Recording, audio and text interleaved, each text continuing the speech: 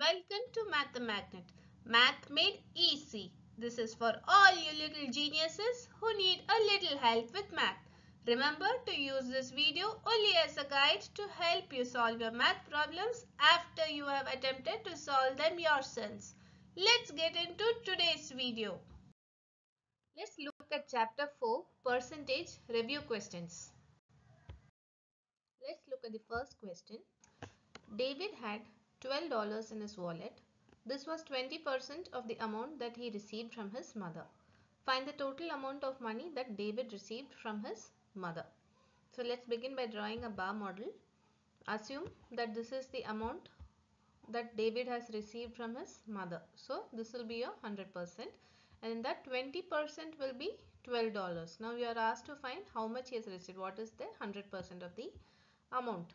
So to find that, this 20% is $12, so 100% will be 100 into 12 divided by 20, which is equal to $60. So David received $60 from his mother. Let's look at the next question. Question number 2. Alina's home is 15 kilometers from Sentosa. She cycles a distance of 8 kilometers. What percentage of the total distance does she have left to cover? Give your answer correct to 2 decimal places. Let's look at the bar model. Here, this is the total distance that she has to travel to her home from Sentosa, which is 15 kilometers. So 100% is 15 kilometers, and she has already cycled a distance of 8 kilometers. Now, what percentage of the total distance does she have left to cover? So this remaining distance, how much will it be in percentage compared to 15 kilometers? So let's see. So distance left to cover will be 15 kilometers minus 8 kilometers, which is equal to 7 kilometers. So now we know 15 kilometers is 100%. This entire 15 kilometers is 100%, and this stretch of 7 kilometers will be equal to 100 into 7 divided by 15, which is equal to 46.666%. Correcting it to 2 decimal places, it becomes 46.67%. So the distance that she has left to cover is 46.67%. Let's look at the next question. Question number 3. Last year, 3,300 people took part in an art competition. This year, the number of participants increased by 50%. How many people took part in the art competition this year? So we'll look at the bar model. So here the base value will be the number of people who took part in the competition last year. So that will be 3,300. So that will be your 100%. So over here in the bar model, this is your 100%. The last year's value, which is 3,300, will be your 100%. And this year they are saying there is a 50% increase. So this means this year the number of participants have become 150% compared to last year. So since we are comparing with last year becomes your 100%. This year becomes 150%, and they are asking you to find the value of 150%. So the number of participants this year is 100% plus 50% is 150%. So 100% is 3,300, 150% becomes 150 into 3,300 divided by 100, which is equal to 4,950. So 4,950 people took part in the art competition this year. Let's look at the next question. Question number 4. The midday temperature in Dubai on a particular day was 41 degrees Celsius. At midnight, the temperature decreased to 31.5 degrees Celsius. Find the percentage decrease in the temperature. Give your answer correct to 1 decimal place. Over here, we are comparing the temperature of a day on a particular day in Dubai. The day temperature was 41 degrees, and midnight the temperature has decreased to 31.5 degrees Celsius. So they have asked to find the percentage decrease. So let's see how do we go about with the bar model. The midday value is 41 degrees Celsius, and since that is a base value, that becomes 100%. At midnight it becomes 31.5 degrees Celsius, which is reduced from 41 degrees Celsius, and we are asked to find this percentage decrease. How much percentage has it reduced compared to 100%? To find that, let's find the difference in temperature between midnight and midday. So it becomes 41 degrees Celsius minus 31.5 degrees Celsius, which is equal to 9.5 degrees Celsius. Percentage decrease will be 9.5 degrees Celsius into 100%. So that's equal to 9.5 into 100 divided by 41, because you are comparing it with 41, or you can say For 41 degrees Celsius is 100%. 9.5 degrees Celsius will be 9.5 into 100 divided by 41. This is equal to 23.17%, which is equal to 23.2%, because they've asked us to correct to one decimal place. So this becomes 23.2%. So the percentage decrease in temperature from midday to midnight was 23.2%. Question number 5. The usual price of a washing machine is $899. Eddie pays $269.70 less for the washing machine after receiving a discount. Find the percentage discount Eddie receives. Here the usual price is given as $899 and Eddie is paying $269.7 less for the washing machine. So the discount he has received is $269.70, not the discounted price. The discount is $269.70. So they are asking us to find the percentage discount. So let's begin with the bar model. Usual price we know is $899, which is your base value, so that will become your 100%. The discounted price is so much, we don't know how much it is, but yes, we can find out. We also know that he has paid $269.70 less than the usual price, so that becomes your discount. That much less he has paid. So now the question here is to find the percentage decrease, not to find the discounted price. So let's not waste time finding the discounted price. Here we are asked only to find the percentage decrease. So to find that, let's see how to go about. Discount is 269.70. So 899 we know is 100%. 269.70 will be 269.70 into 100 divided by 899, which is equal to 30%. So the percentage discount which Eddie has received is 30% discount. Question number 6.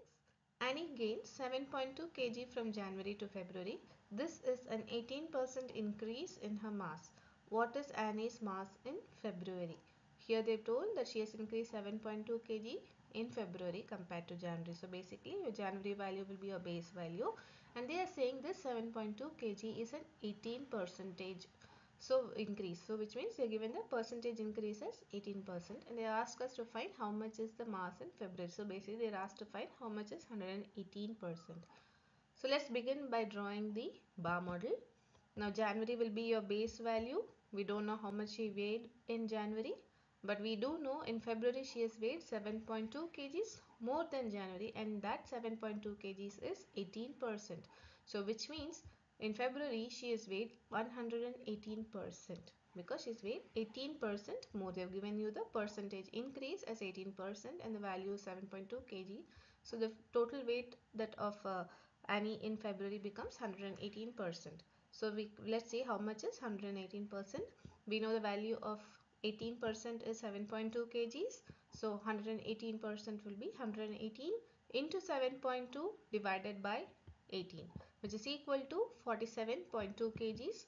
So Annie's mass in February was 47.2 kgs. Question number 7. The usual price of a pair of sunglasses in store A was $114. This was 95% of the usual price of an identical pair of sunglasses in store B.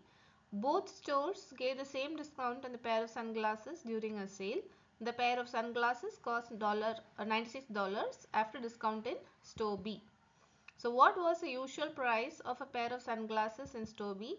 What was the percentage discount for the pair of sunglasses? So it becomes, let's look at the bar model. So store A has is the usual price of sunglasses in store A is $114. So that becomes your 100%. And store B is this value of 114 is only 95% of the usual price of the sunglass in store B. So that becomes 95%, and then they're also giving both stores gave the same discount on the pair of sunglasses during a sale, and the pair of sunglasses cost $96 after discount in store B. So let's begin by finding what is the usual price of the sunglass in store B. So we know 95% of the sunglass in store B is 114. We need to find how much is 100%.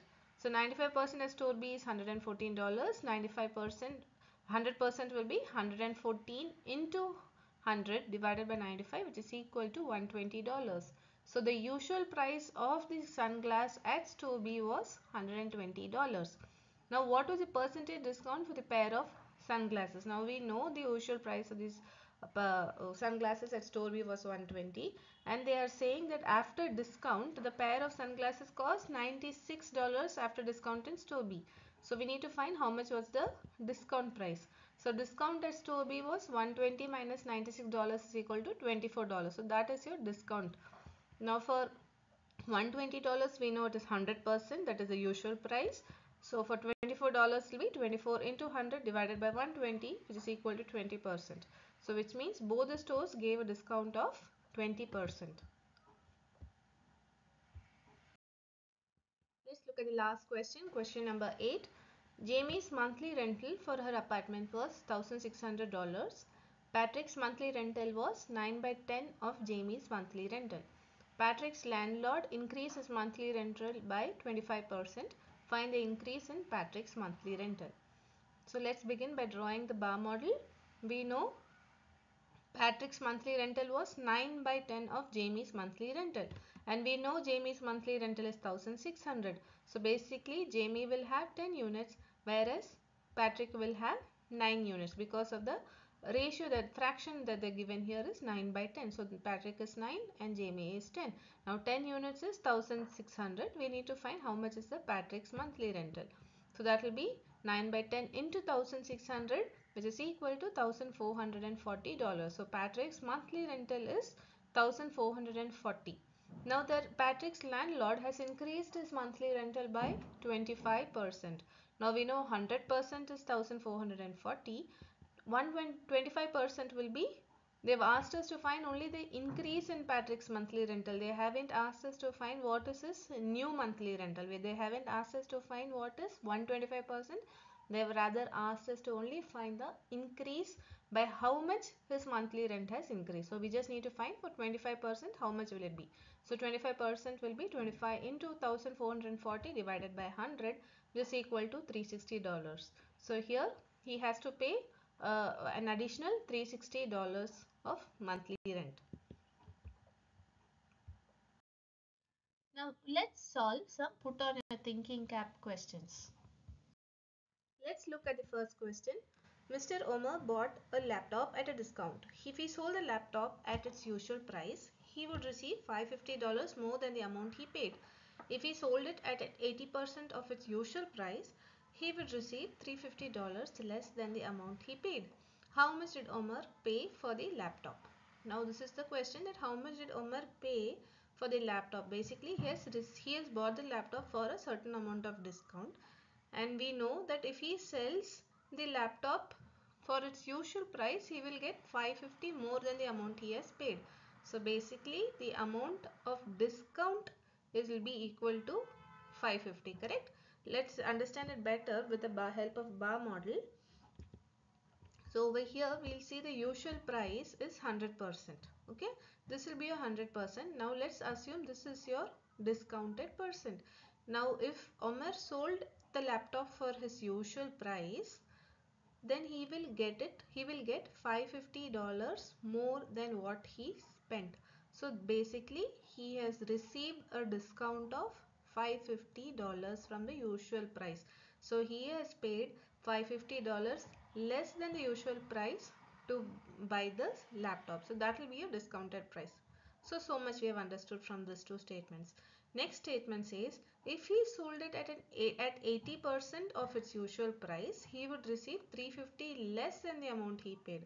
Now if he sold at 80% of the usual price, okay, so now if he sold at this price, he will get $350 less than what he paid. So it's basically he's going to be selling the laptop to a lesser cost than what he paid. So that means over here, if he sold, this is your 80% of your usual value, that's your selling price. If he sold it at 80% of the usual price, this will be a selling price.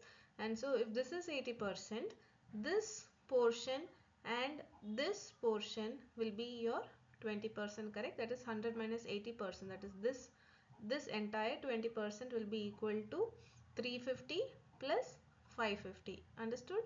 Because if he sold at an 80%, he will be getting less of 350 rupees. He will be selling at a loss basically over here if he sold at an 80% of usual price. So this 350 plus 550 will be equal to your 20%. So 100 minus 80% will be a 20%, and now 20% will be equal to 550 plus 350, which will be equal to $900. Now 20% is $900. 100%, which is the usual price, will be 100 into 900 divided by 20, which is equal to 4,500. Now 4,500 is the usual price of the laptop. Now the question is, how much did Omar pay for the laptop? We already know he has paid 550 less than the usual price. So the usual discounted price will be 4,500 minus 550, that is $3,950. So Omar has paid $3,950 for the laptop. Let's look at the next question. Mrs. Wong sold some cakes to shop A, B and C. Shop A bought 20% of the cake. Shop B bought 4 times as many cakes as shop C. Shop B bought 88 more cakes than shop A.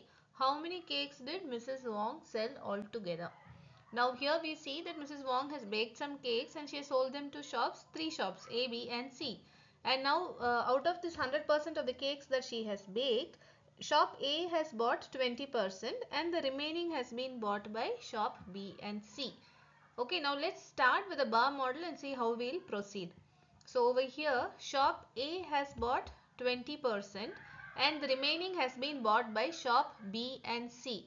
Now how the shop B and C's relation is, shop B has bought 4 times as much as what shop C has bought. So shop C has bought 1 unit, shop B has bought 4 units. Okay, and now shop B has bought 88 more cakes than shop A. So over here the unit relation is only between B and C. You cannot compare the units between A and B because they haven't given any unit relation between A and B. But we only know that shop B has bought 88 more cakes than shop A. So let's begin. Now we know shop A is 20%, which means shop B and C together has bought 100 minus 20, which is 80%. Now 5 units, that is shop B is 4 units and shop C is 1 unit. So 5 units will be equal to 80%, correct? If this is 20%, then the remaining 5 units is 80%. So 1 unit will be equal to 16%. So 1 unit means shop C has bought 16% of the cakes and shop B has bought 4 units, which means 4 into 16, which is equal to 64%. So shop A has bought 20%, shop B has bought 64% and shop C has bought 16%. Now we also know shop B has bought 88 more cakes than shop A. So which means 64 minus 20%. The difference in percentage between the two shops is 44%. Now 44% is 88 cakes. How much is 100%? That is, how much is 100% is the total number of cakes Mrs. Wong has baked altogether. So that becomes 100% will be 100 into 88 divided by 44, which is equal to 200 cakes. So Mrs. Wong baked or sold 200 cakes altogether. Thank you friends. Hope you found this video helpful. If yes, please do like, share with your friends and subscribe for more such useful videos. Feel free to comment your doubts down below and I shall get back to you at the earliest. See you soon with another math video. Bye.